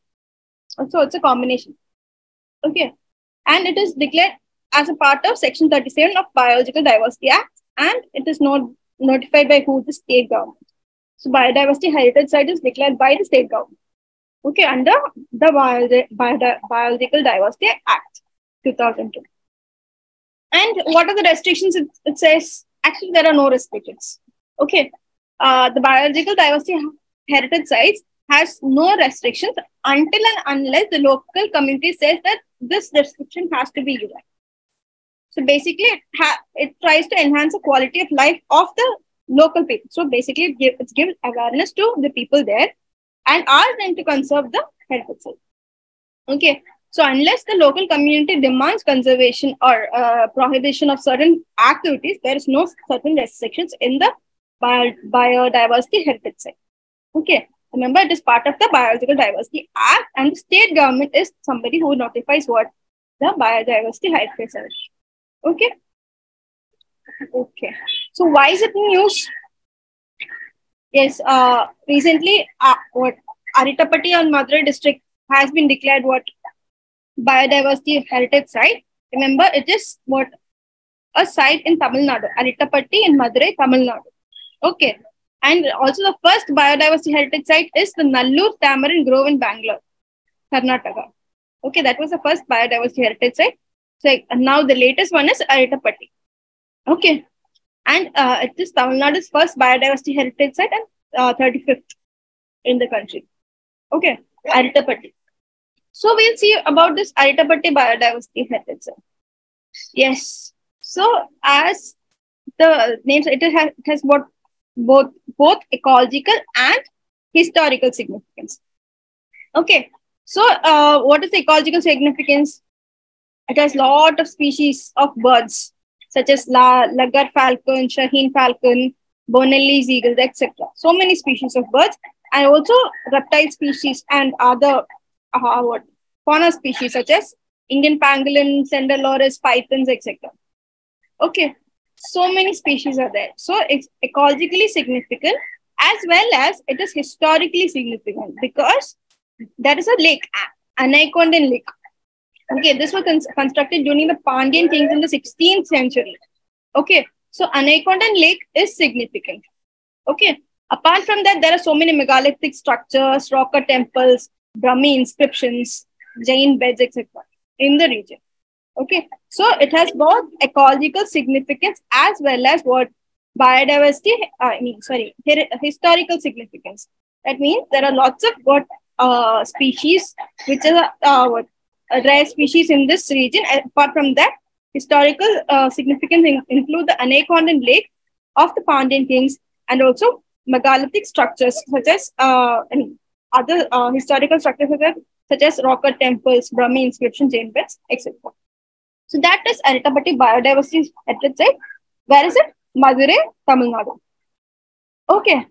And other latest additions to biodiversity heritage sites, just remember the names and the location. Okay. You need not look into the most of the details of it. Just remember the names. There is a Debbari Chabimura in Tripura, 2 sites in Tripura. Okay. Debbari Chabimura and Pethlingship and its surrounding. Both of them are from Tripura. Then 2 from Assam also, Hajong Tortoise Lake and Burjuli Wild Rice Site. Okay, Hajong, the name suggests, right? Hajong Tortoise Lake in Assam. You might think it is Tripura, but it is Assam, okay? Then Burjuli Wild Rice Site in Assam. Then Amarkantak. Amarkantak is also important in Madhya Pradesh. Okay, Amarkantak is also a biosphere reserve. Okay, Achinkamar Amarkantak. Okay, it's part of a biosphere. So remember, Tripura, 2 sites, Debbari or Chabimura and Bethlingshire. Assam, we have Hajong Tortoise Lake and Burjuli Wild Rice Site and also Amarkantak in Madhya Pradesh. These were the latest addition to what the biodiversity heritage sites. Okay, so that is biodiversity heritage sites. So we spoke about the Biological Diversity Act. Okay, by which this biodiversity heritage site is declared. So we'll see the Biological Diversity Act now. Okay. So what is the Biological Diversity Act? Yes, it was enacted in 2002. Why was it enacted?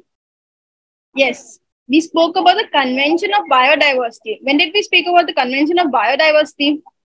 Yes, last class we saw, right? It was an outcome of what? The Rio Earth Summit. Right. One of the 3 organizations which was formed during the Rio Earth Summit was the Convention of Biodiversity. Okay. So this, in order to enact the provisions of the convention, this Biological Diversity Act was passed in 2002 and also the Biological Diversity Rules was notified in 2004. Okay. And why would it be then? Yes, in order to conserve the biodiversity and also the associated knowledge. That means you cannot share these knowledge with foreign individuals except on certain conditions specified by this act. Okay. And it works on a 3-tier system and also checks biopiracy.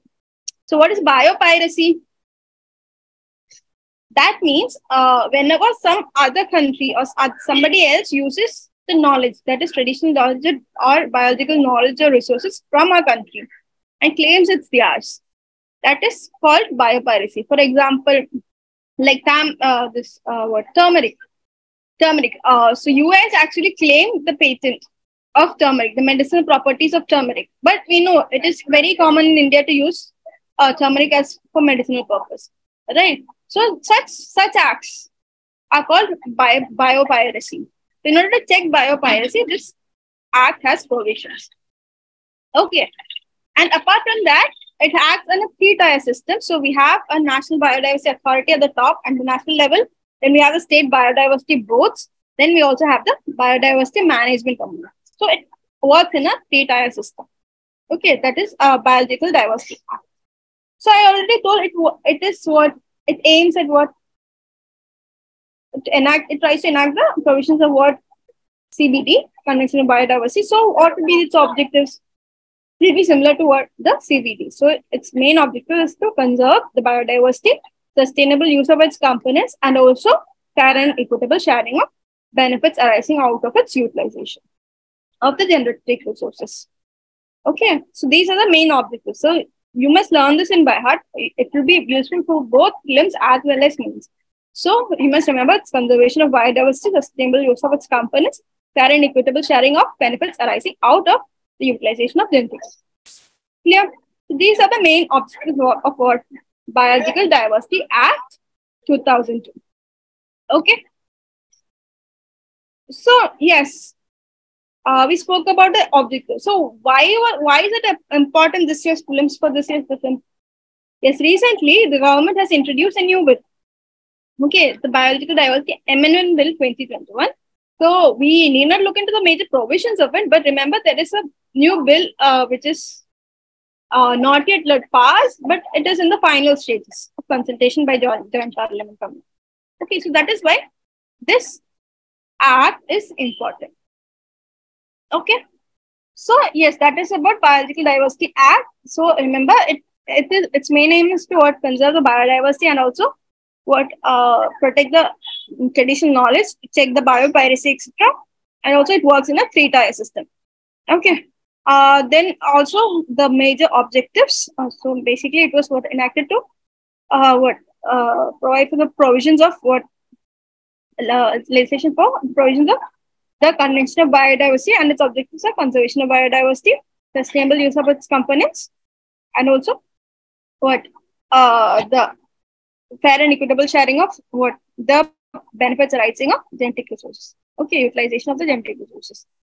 And yes, recently there is a proposed amendment to the Act. Okay. Okay. So now we move on to the next topic, that is National Action Plan for Vulture Conservation. Okay. So this is a new initiative for the year, for the time span of 2020 to 2025. Okay. So yes, National Action Plan for Vulture Conservation. So why is it there? Obviously for the conservation of vulture. So it is trying to establish vulture conservation breeding centers in states such as UP, Tripura, Maharashtra, Karnataka, and Tamil Nadu. Okay, so we have UP in the north, Tripura in the northeast. And from the southern, we have Karnataka and Tamil Nadu. Central, there is Maharashtra. Okay, UP, Tripura, Maharashtra, Karnataka, and Tamil Nadu. Okay. And what are the key provisions of this initiative? Yes, it is trying to conserve. It will be for a conservation breeding program for red-headed vulture and Egyptian vulture. There will be a conservation breeding program, and apart from that, there will be at least vulture safe zones in every state. Okay, so vulture is one of the most threatened species. There are at least 4 critically endangered vulture species in India. You'll see that. So there will be vulture safe zone in every state. Okay, and also this way there will be conservation breeding program for red-headed vulture and Egyptian vulture. Okay, there are also 4 rescue centers. Okay, which would be established in each geographical area. Like for example, in North India we have Punjab in Haryana.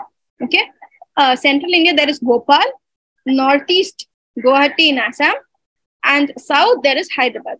So these 4 regions, there will be rescue centers, vulture rescue centers. Okay. Remember, vulture safe zone in every state and vulture four vulture rescue centers: Pinjore in North India, Bhopal in Central India, Guwahati in Northeast, and Hyderabad in the South. Okay. So, and also there's conservation breeding program for red-headed vulture and Egyptian vulture. Okay, so these are the key provisions. And also, one of the major provisions is it prohibits the veterinary use of a drug that is found toxic. So, which drug is it? Which is the most fatal drug for this vulture? There is a drug called diclofenac. Okay, so this is the biggest problem that vultures has faced. So, whenever there is a carcasses, like it's not just like the vulture does not get this medicine directly. So, whenever there is some disease for this program, some animal, it will be filled with what diclofenac. And we know vultures is what a scavenger species, right? It eats the carcasses. That is, whenever the species die out, it eats that, right? So whenever this vulture eats the carcasses of any species with this diclofenac drug, it creates bioaccumulation. That is, the diclofenac gets accumulated in the body of vulture, and finally it results in renal failure. That is how most of the vulture species has died in the recent past.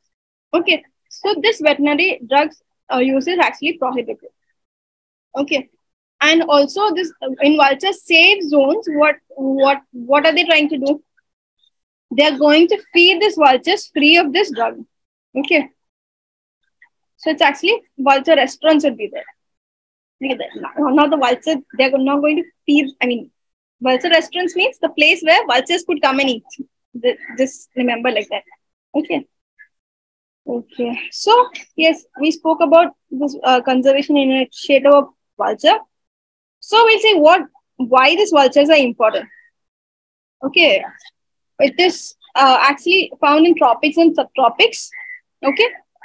It is usually called the nature's garbage collectors. Okay. Why is it called the nature's garbage collector? Yes, it is a scavenger species. It cleans the environment. That means it eats all the dead species. Whenever a species dies, who feeds on it? The vulture species feeds on it. So it is called nature's garbage collector, or it's like scavenger species. Okay. And India is home to 9 species of vulture. There is oriental white-black vulture, long-bill vulture, slender-bill vulture, Himalayan vulture, red-headed, Egyptian, bearded cineris, and Eurasian griffon. So you need not remember all these names. Okay. Remember there are 9 species of vulture, of which 4 are critically endangered. So just remember these 4 names. Okay. Which are these 4 critically endangered species of vulture? So there is oriental white-black, slender-billed, long-billed, and red-headed. These 4 are the critically endangered vultures found in India. Okay, there is oriental white-backed, slender-billed, long-billed, and red-headed. Okay, remember the characteristics, so it will be easier to remember. So there is oriental white-backed, slender-billed, long-billed, and red-headed. Okay, these are the critically endangered vulture species. So remember these names. Okay, apart from that, there is also Egyptian vulture, which is also endangered. So just remember these names. You need not remember all the 9 species. Okay. And remember, why should we conserve it? Yes, these 4 are critically endangered. Other species are also threatened. Okay. And if they are not there, what will happen? Yes, the environment, there'd be nobody to eat the carcasses, or there'd be no scavengers.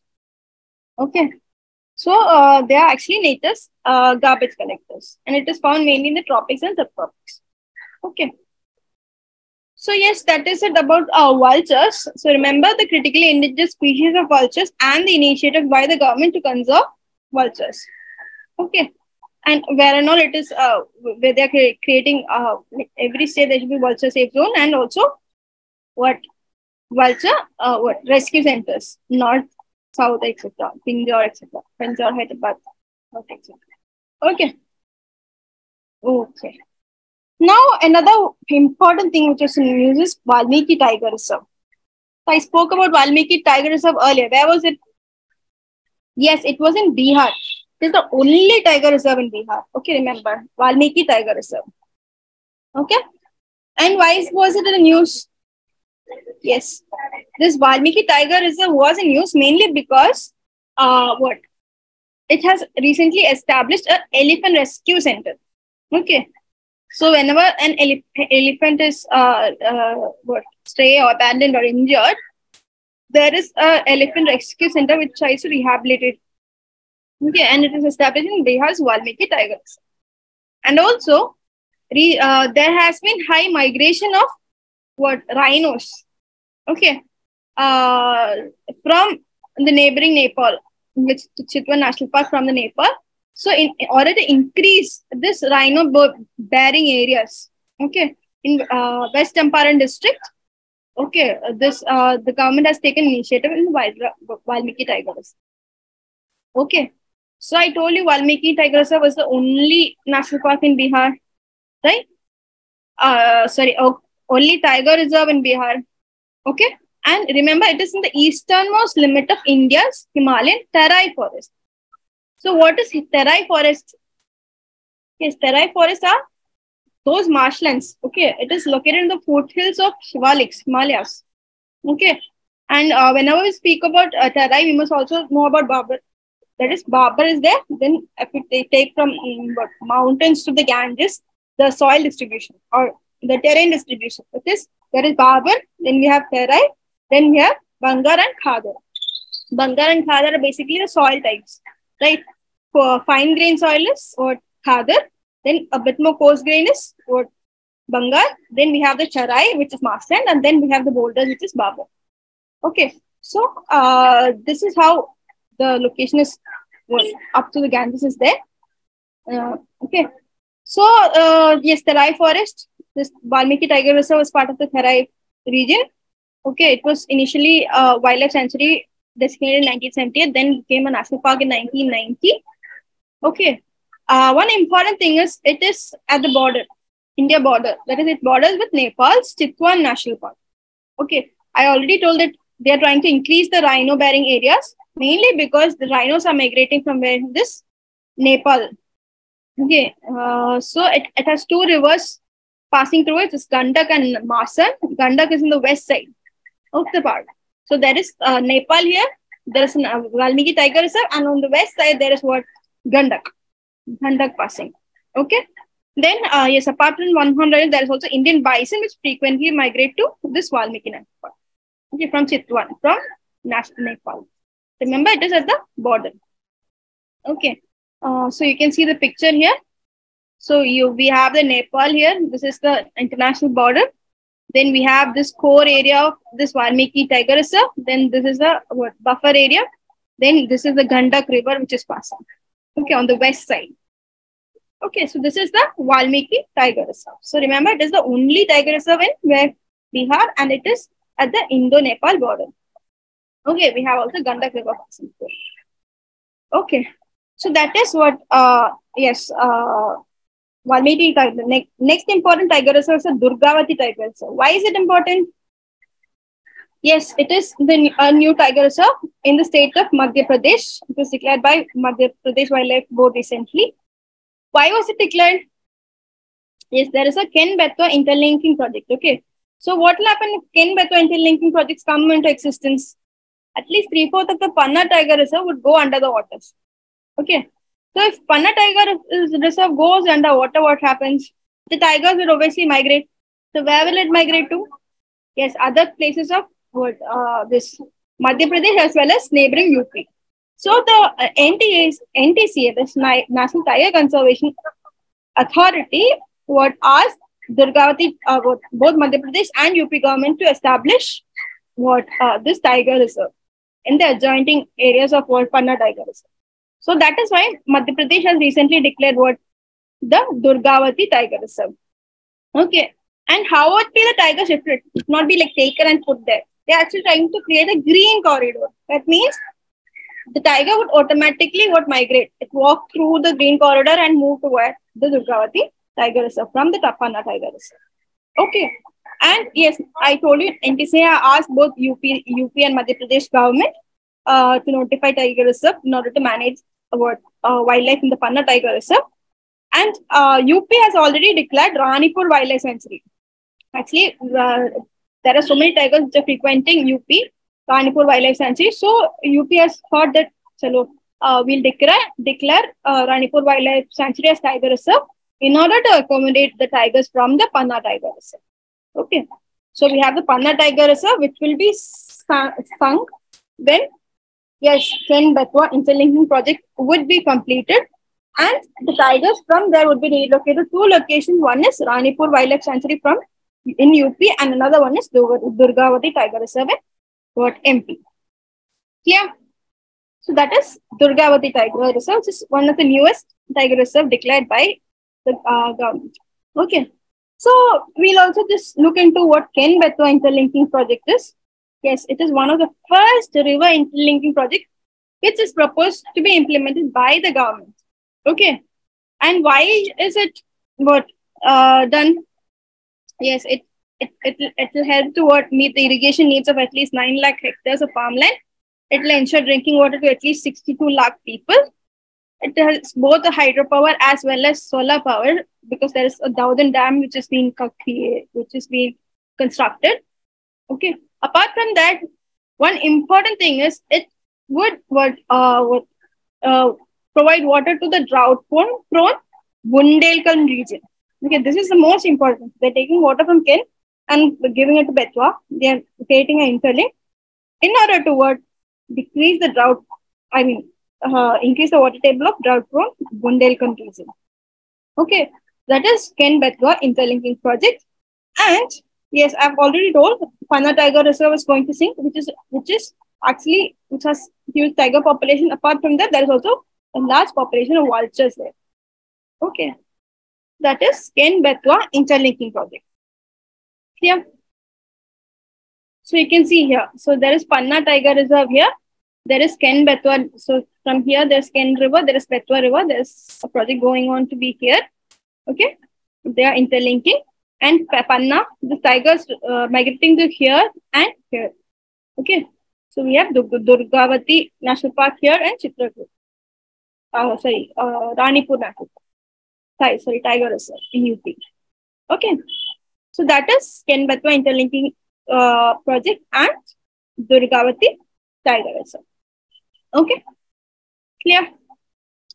Yes, now we'll have the last topic, that is Asiatic lion. Okay, so yeah, Asiatic lion, where is it? You would have heard a lot of times about Asiatic lion. It is one of the big prestigious animal of India. That is flagship species or charismatic species. And remember, it is endemic to Gir landscape of Gujarat. It's only found there. Only in Gir National Park at this time. Okay, in India. Okay, and it is endangered. Although it is found only there, its status is only endangered. It is not critically endangered. Okay, so Asiatic lion is endangered. And what are the threats it will face? Yes, the epidemic is there, natural disasters, anthropogenic factors like poaching, hunting, etc. Okay, so there's only one single population of lion remaining in the Gir National Park. And suppose if there's an earthquake happening, all the lion would die out, right? If there's some floods or if there is any disease spread, all the lions would die out, right? So that is actually a threat. Okay. And recently, there is a canine distemper virus which infected at least 36 lions in this national park. Okay, so it was actually a big problem. Now all the lions are vaccinated, but still similar threats could arise in future. Okay, so if there's a single population remaining, it is actually a big problem. Okay, so yes, government has tried to relocate Asiatic lions. Okay, and I've already told when I spoke about Kuno Palpur National Parks, government was trying to first translocate lions to Kuno Palpur. It was an ideal site for Asiatic lions. But then what happened? Since 1995, Kuno Palpur was identified as alternative location for lion relocation. The government has been asking the Gujarat government, please give us lions, let us translocate it. Okay, but why were they asking? Yes, I told you it is the last remaining population, and if lions are only located there, there will be very low genetic diversity, and it is subjected to high disease threats. This whenever there is when there is low genetic diversity, there's high chance that there will be high probability of having diseases. Okay. So, but what happened? Gujarat government told like it is up the pride of Gujarat. So we are not going to give you any lions. We are not going to relocate it. But then the case was happened in Supreme Court. There was appeal to what given to Supreme Court, and Supreme Court in 2013 said that no, you have to, said to the Gujarat government that you must give what lions to other states. You must relocate the lions. Okay. So yes, Project Lion happened because of that, and yes, so many relocation sites were identified. So one of the most important sites identified was Konopalpur, but what happened? Till now, we couldn't relocate. Okay, so there was a Project Lion happening, launched by the MOEFCC in order to conserve the Asiatic lion.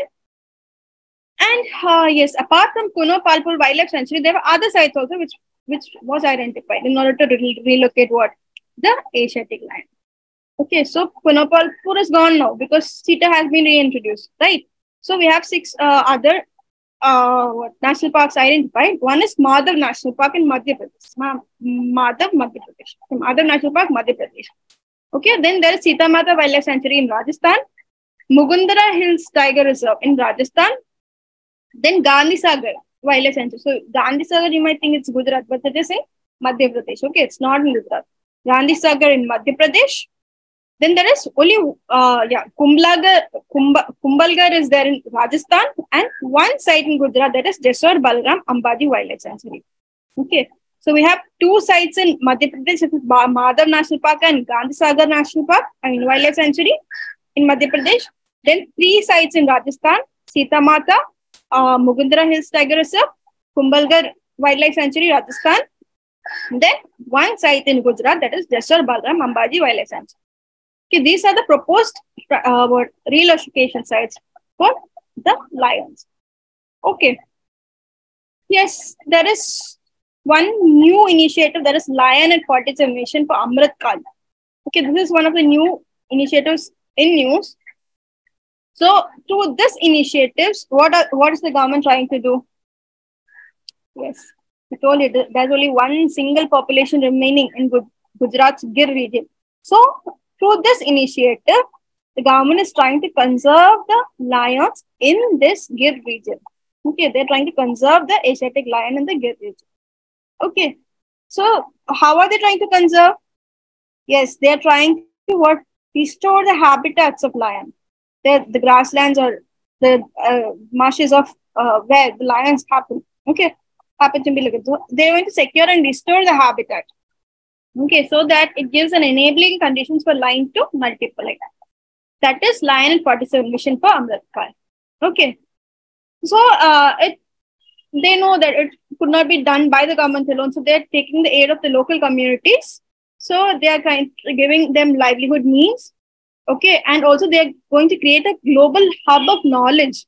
Okay, based for the disease diagnostics and treatment of this big cats.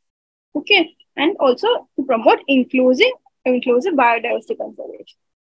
Okay, so they're taking the aid of local communities, they're giving them livelihood means, they're also creating a global hub of knowledge on disease diagnostics and treatment of these lions, and also we are promoting inclusive biodiversity conservation through Lion and 47 mission for Amrit Kal.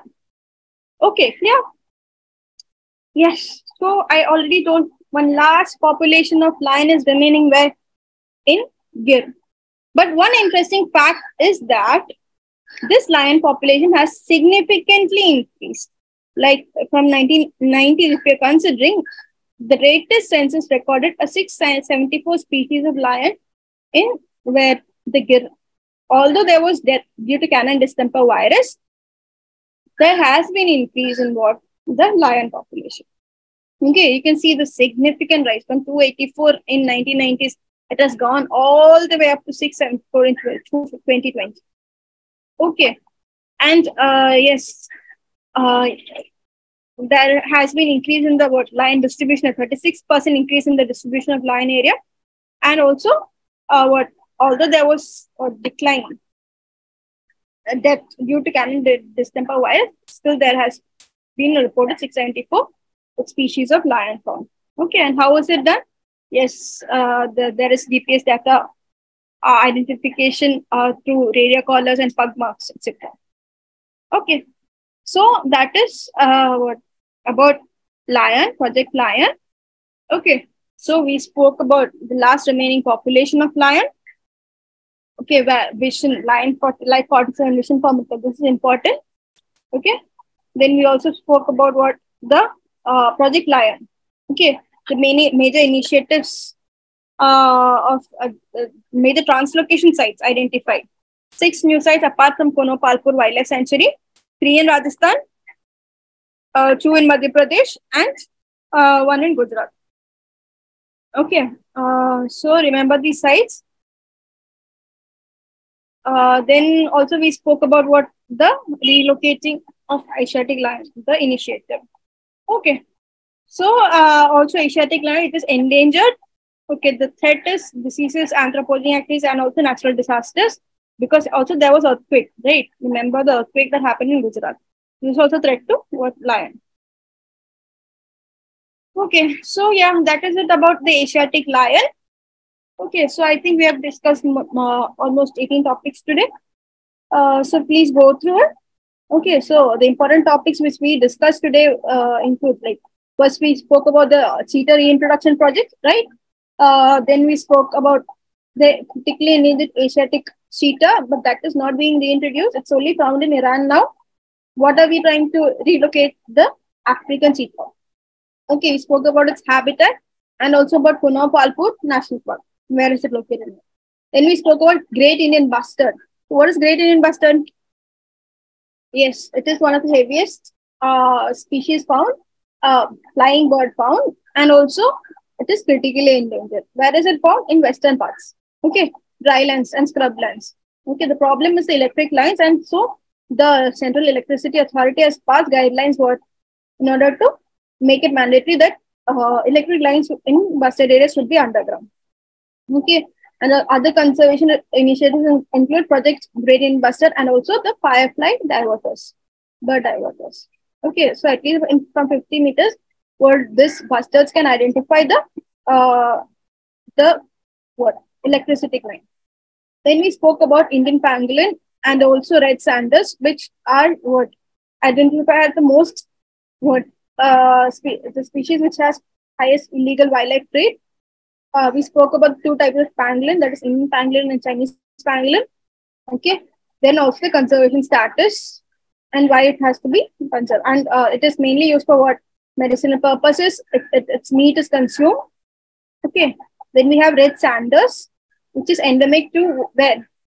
Yes, Andhra Pradesh region and Karnataka region. That is what dry deciduous forest of on the Eastern Ghats mainly. Okay, and traffic has asked what to declare this region as regions of high conservation areas. Okay, and it is mainly traded to China, Singapore, etc. That is Southeast Asian countries, especially for its medicinal purposes. It is used for cosmetics. It's used for what dyes in textiles. Okay, medicines, etc. Yeah, wood. What it is used for furniture, etc. Okay. Yes. Then also all the initiatives pick up. Then also we spoke about traffic. It is actually Wildlife Monitoring Network by WWF and IUCN. Okay. Then also the Wanted Alive series of traffic, that is in order to conserve the tiger, leopard, snow leopard, etc. and cloud leopard. Okay. And also about SAVAN, that is South Asian Wildlife Enforcement Network, SAVAN. Okay.